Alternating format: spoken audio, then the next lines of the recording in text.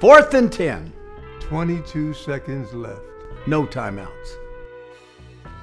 We're going into the huddle, and I'm saying to myself, Franco, this will probably be the last play of the season. Well, I had no idea you were such a doubter. People were not used to playoff games in Pittsburgh, so... Well, they had a drought.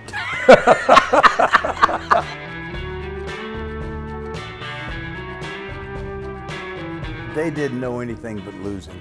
Right. They didn't know how to be good fans. They call it SOS. Same old Steelers, they find a way to lose. They founded in 1933. In this 40-year history, they had more losses than any other team in NFL history.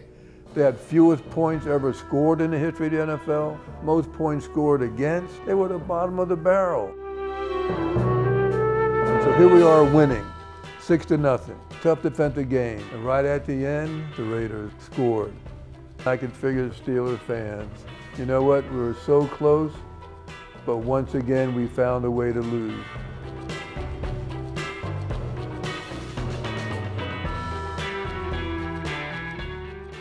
I vaguely can remember talking in the huddle. I mean, reaching for a play. We haven't tried the tight end. What if we try this? I remember talking like that in the huddle. We're just trying basically to get the halfback on a circle route, trying to get a first down. So I'm telling myself, you know, it was a good season. We had a good season. Play it to the end. Then Brad called the 66 circle option. I'm nowhere part of the pass play. You know what I mean? I'm supposed to stay in and block. He could have blocked. That would have been nice. If he had blocked, I would have had to move out.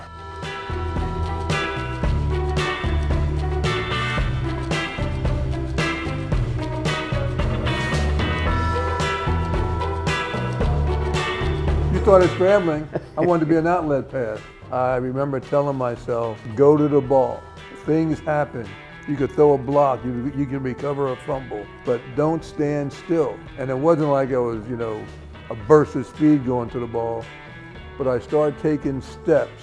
My mind is a complete blank after that. Wow. I remember nothing until I'm stiff-arming Jimmy Warren going into the end zone. Oh my God. Fans just kept jumping from the stand, and everybody was hugging one another. They were jumping all over Terry, and no one knew what was going on, right? Oh, I didn't know what happened. You know, I'm asking. And, you know, like what happened? And having this win under our belt set the stage for what was to come. Yeah, we no longer feared anybody.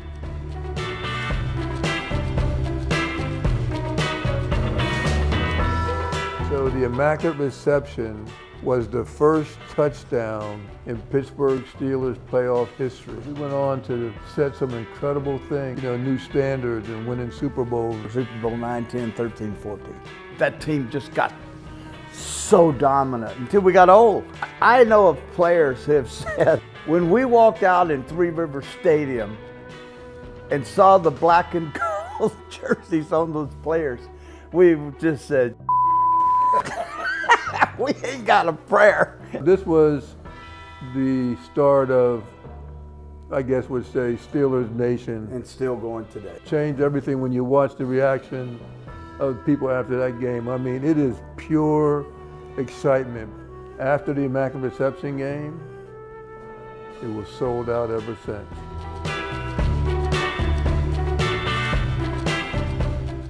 A lot of controversy back then about did the rest look at it, about who touched the ball. And if you'd have had high def today, you'd have broken that thing down to, and they'd have gone, oh, it looks like his glove is moving. The wonderful thing about the 70s is that it wasn't a perfect game, and I've always said, screw the tape machine, screw replay. Well, who needs it? Let's have controversy, that's good. This game, I think, did more to help promote football in America. It created a vicious rivalry. Whoa.